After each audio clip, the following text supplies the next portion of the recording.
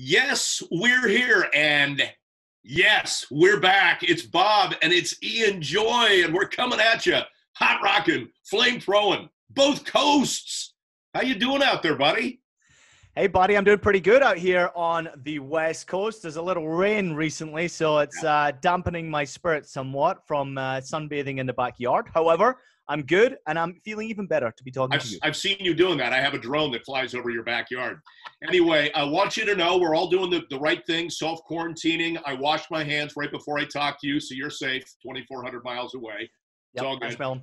Hey, in the effort, we talked about this last week, positivity and doing the right things and self-quarantining. You brought up a band, friends of yours, Churches.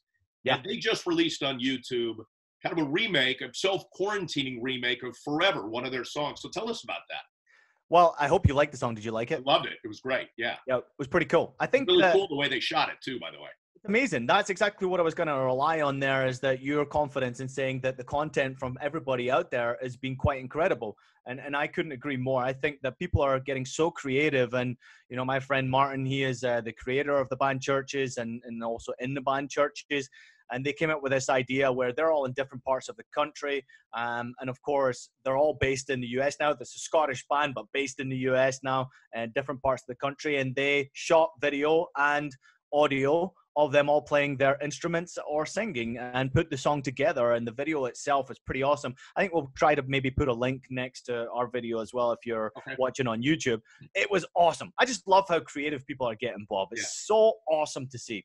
Yeah, I guess the question is, how do you decide to spend your time? And in fact, you just got off the phone with NYCFC's head coach. He's taken a positive, different approach too, right? Yeah, Ronnie Dyla, the New York City Football Club coach, is really using this time and making sure that he, actually his words to me were self-reflecting, which I thought was quite incredible. And a lot of people should take that advice. Take this moment to slow down, to think about things, to reflect and try to improve. That's what he said to me. I want to try and get better at something in my life as a human being. If it's a specific talent or a hobby that I've picked up there, I want to try and improve on something. And I thought that was pretty awesome, Bob. Being able to take this opportunity to slow down, think about things, and improve in some area of your life is so important when you're going through a challenging time like this. So I'm trying to do that myself. I think I'm going to restart the Italian lessons I started about 10 years ago. Yeah. I bought Rosetta Stone and did it for like 2 weeks. Now would be a good time, right? That would be a perfect time to do it. I've actually learned another language as well. I mean, I was living in Germany, so I had an opportunity to learn another language. French is the next one for me. Oh, good. I'm going to try and learn French. My next one is I'm going to learn Scottish. You'll know have a chance to learn some Scottish. You'll know have a chance, wee laddie. I can never get it that perfect. Anyway, I do want to move on by talking about something. In these times of self-quarantine, you find different ways to keep busy. You mentioned that. You've done it by last week issuing me a golf skills challenge. Yeah. So obviously your competitive fire as a former player still burns. Is that kind of something you get into, like challenging people to do stuff like that? Yes, I do. I'm challenging my kids every single day to a fight or maybe some soccer in the house or throwing a football or a baseball. My son's really into the baseball right now, so he's hitting the ball. I mean, we're challenging each other. We're playing cards. I never thought I would be as good at playing the Match the Picture card game. Have you seen that one? We've been playing farm animals. So match the farm animal. So if you get a cow over here, you've got to try and find the other cow. And when you get a match, you get a point. So, yeah. So when the kids went to bed, me and my wife played it for like an hour. All right. So a week ago, we showed you in this golf challenge, and I still can't believe this, but I know you're telling the truth. 2 chips. First one, you yank to the left. You're chipping ping pong balls inside. Second one, you nail it into the cup from about 15 feet away, right? That's absolutely incredible. Yeah, well, listen, when I like to challenge people, Bob, I always try to go that extra mile. I was prepared to go for an hour long at this game to try and get it in this cup, this glass. So that's why I put the challenge to you, because I wanted to know how you would do on the challenge. So you say you did it. Have you done the challenge? Do it. We're going to edit the video in. You've seen 3 pieces of video, so I didn't nail it on the second try. I took about 20 swings prior. Why waste the film, if you will, on the camera, the storage space? I did not have success at first. Yeah. You can clearly see that Ian Joy's chipping game is far ahead of Bob Lorenz's. So I got the video. Eventually, I did hit it, and we're going to be seeing that. But there is a payoff at the end, a big reveal. You have not seen it yet. Right. Please take a look at that video and tell me what you think. All right, I got the video. Before I start the video, I push play. There's a picture of you with a large green cocktail glass and a dog with his chin on. Yeah, that's Hawthorne. That's right. All right. Hold up.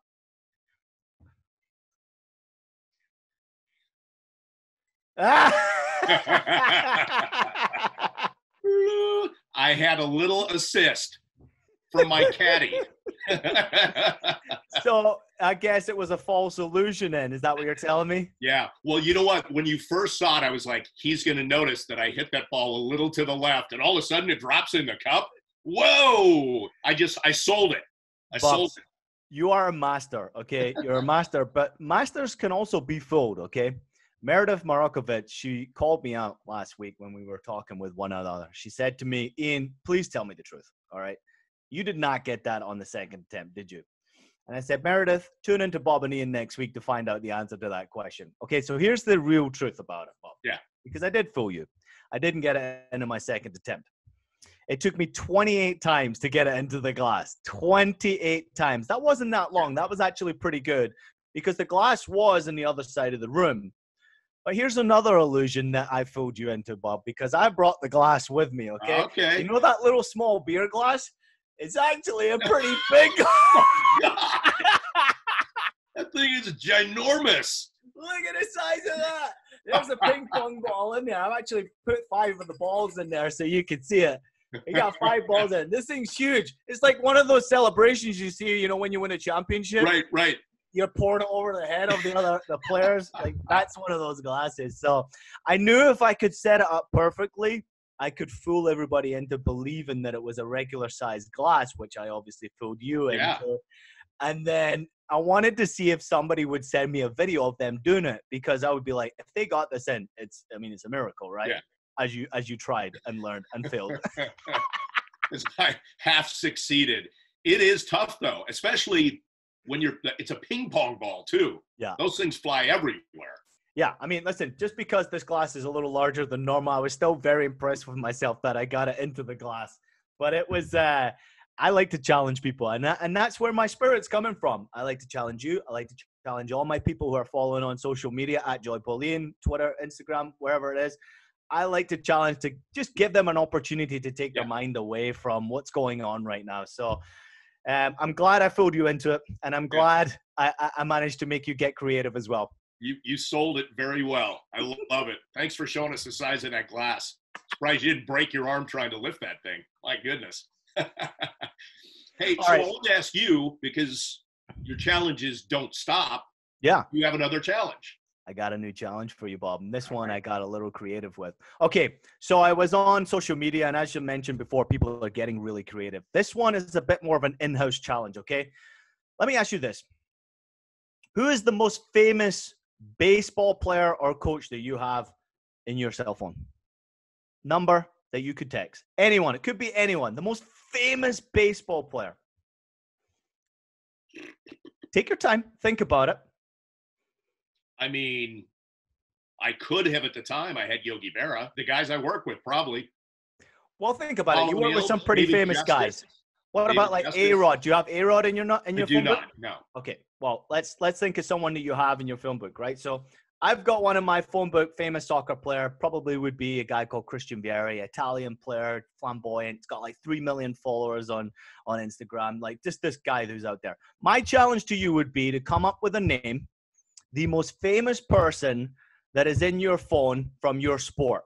You have to text him and say, hey, it's Bob. Just want to check in and see how you're doing. and then see what they say back. The challenge is to see if they text you back. And if they both text back, who gets a text back first, me or you? Oh, okay. So we're going to have to pick the time and the date, the showdown time. Yeah. And say, a Tuesday at noon, here we go. Boom. Send it out and see who gets back faster.